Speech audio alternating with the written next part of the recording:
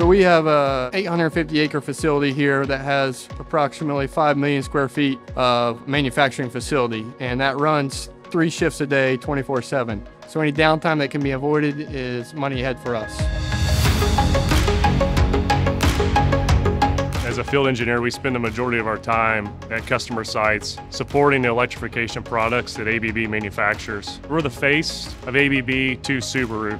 They have access to our equipment all times, even if they're not here on site. So having that relationship has made it very easy to supply good power for Subaru.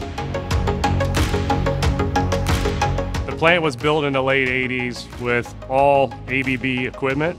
Due to their loyalty, their dedication, and their persistence of supplying us power and technical support, we've continued to use them as our primary service provider for medium power gear. We constantly support Subaru of Indiana Automotive on all their needs, whether it's a $20 part for a breaker or a $2 million substation. We're their go-to for all their electrification needs.